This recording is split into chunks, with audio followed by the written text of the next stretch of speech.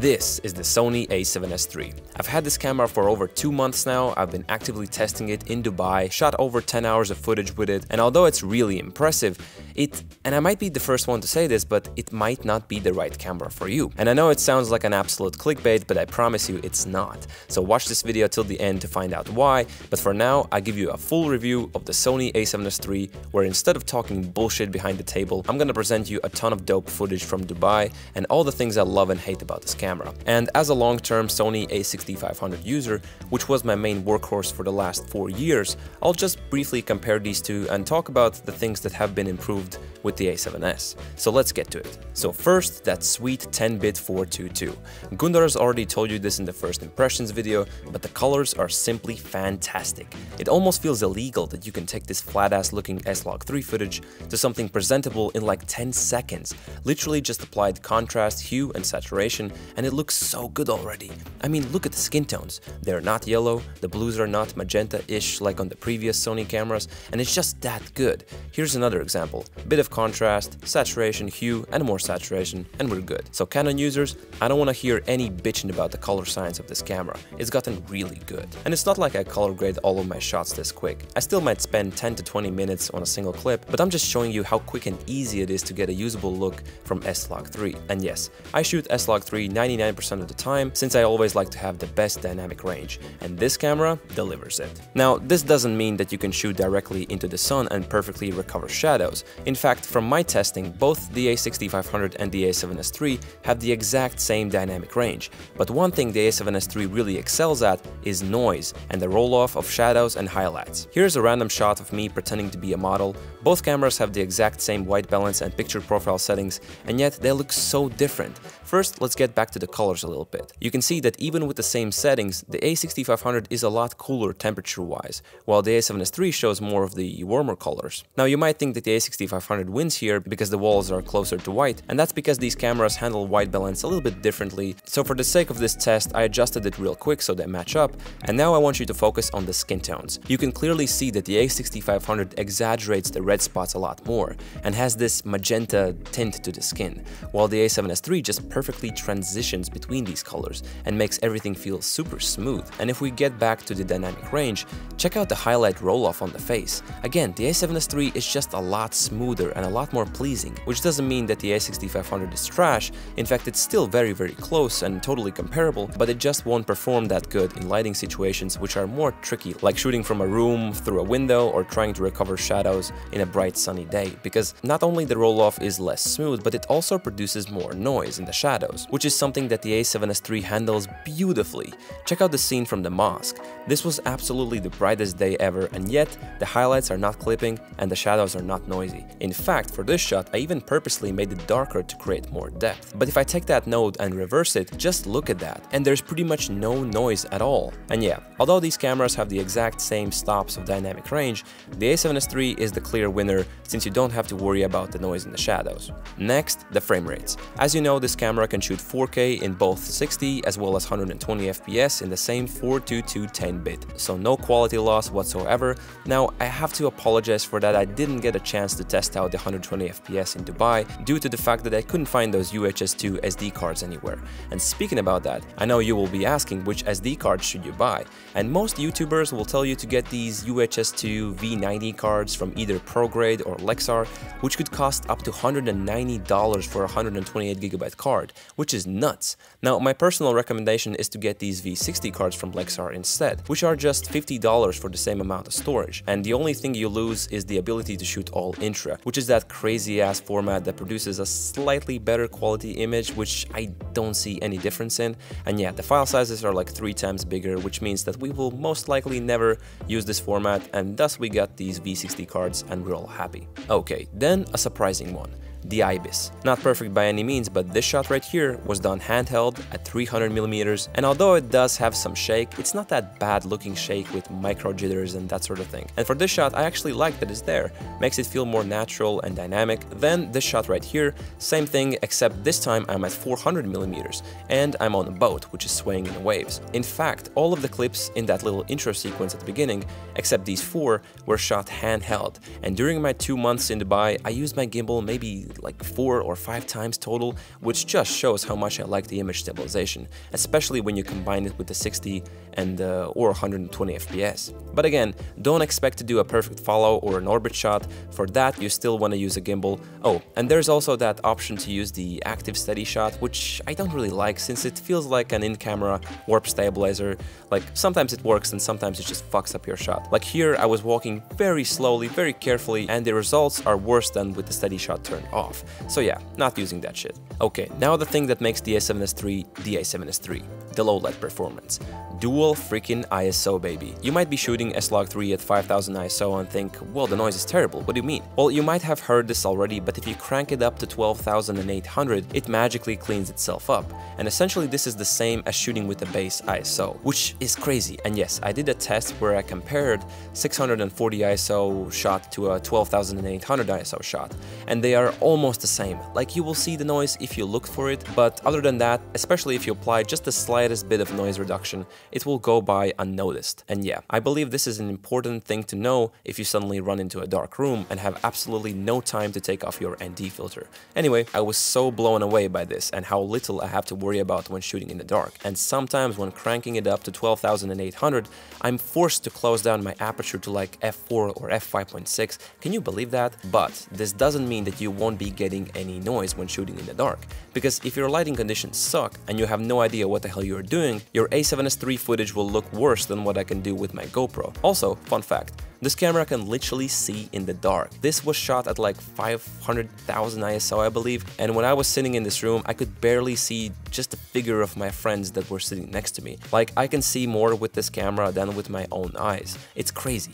Okay, and then the little things, like the monitor. Coming from the A6500, I'm so happy for the fact that it doesn't dim when shooting 4K. Like, after 5 years, I can finally clearly see when I'm filming. Can you believe that shit, man? Then the battery, oh my god, it's good. During these 2 months, I was never able to kill even 2 batteries in a single day. Gundar's, however, his ass is in Mexico at the moment, and he was shooting like a maniac, 4K, 120 FPS the whole day, pretty much non-stop, and he was somehow able to kill 7 Z batteries in a day.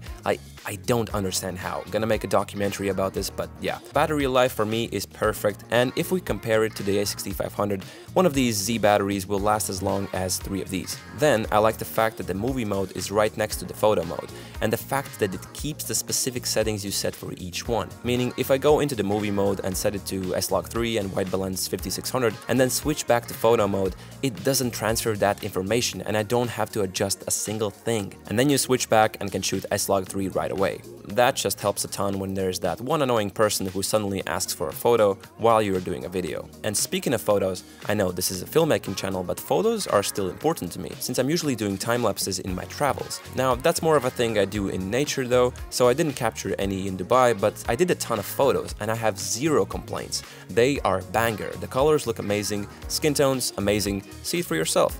Never had an issue with the fact that it's only 12 megapixels, so I don't know why people are bitching about it. The only thing you don't want to do is buy this camera with the intention of taking photos and not videos. Yeah, I actually saw a guy on Facebook group who did that.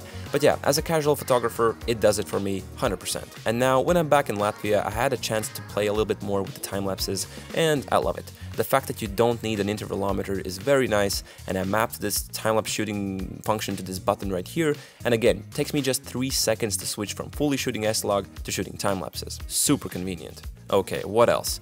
The record button is super convenient as well.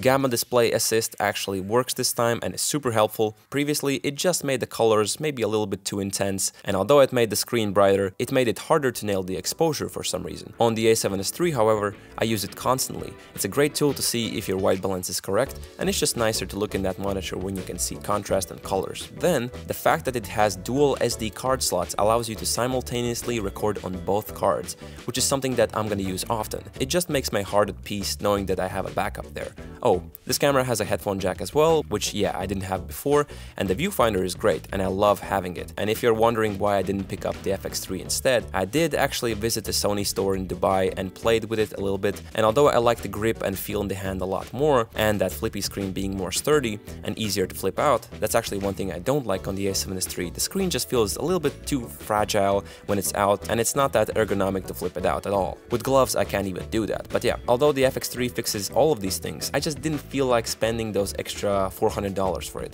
In my case, the A7S III was on sale and the difference was almost $800, which is not worth it in my opinion. If I had that cash just laying around somewhere, I might pull the trigger, but otherwise, no thanks, and I'm totally happy with my decision. Okay, enough with the good stuff. What is it that I don't like about this camera that much? I mentioned the flippy screen earlier, and yeah, it just feels too fragile compared with the A6500.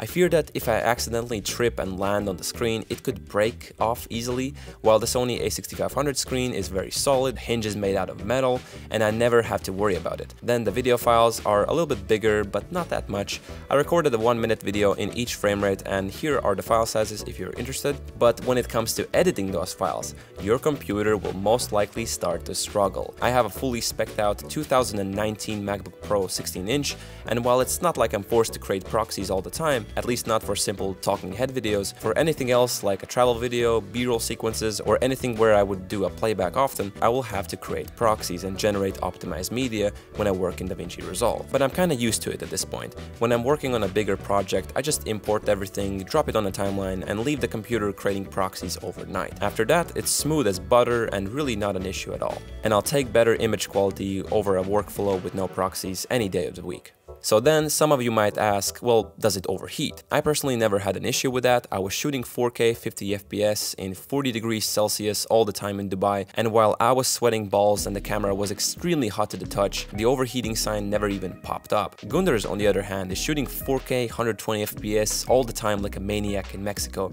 and he says that yes, it does overheat when shooting 120 FPS for long periods of time, which is something to keep in mind but shouldn't be a deal breaker since most likely you won't be shooting tons of 120 FPS content anyway. Well, at least I won't. I'm sticking with 25 and 50 99% of the times. And I know some of you might ask, well, is there even a point in shooting 25 FPS? Isn't it better to just shoot everything in 50 so you have the option in post? Well, yeah, but not all the time. If I'm shooting a talking head video, I'm going 25 FPS to reduce the file size, or if I'm doing a tracking shot like this one, it wouldn't look so good in 50 or 100 FPS, because you would be increasing your shutter and thus getting less motion blur.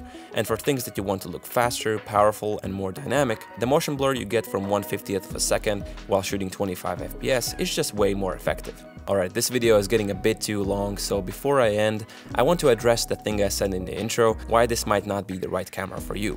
So, people have made so many videos saying that it's the best camera on the market, that it's a masterpiece, the new king of low light, and I praise this camera as much as those YouTubers. But I believe this creates too high of an expectation.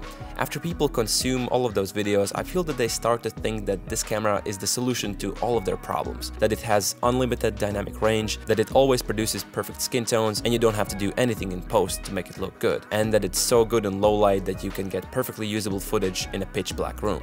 Look, although the dynamic range is amazing, there are still some times where I could be spending 20 to 30 minutes on a single clip because I just can't get good colors out of it. Like this shot, for instance. The lighting conditions here were just a little bit too harsh and the sky was very bland, has no contrast. Same thing with low light. It doesn't mean that this camera doesn't produce any noise. If your lighting conditions are horrible, it's gonna look like trash, I guarantee you. And to be honest, I'm also gonna be one of those guys who is gonna say that this camera is amazing, but that doesn't mean that it has no limits. And if you have no idea what the hell you are doing with your A7S III, I will make your footage look like shit compared to what I can get with my 5-year-old A6500.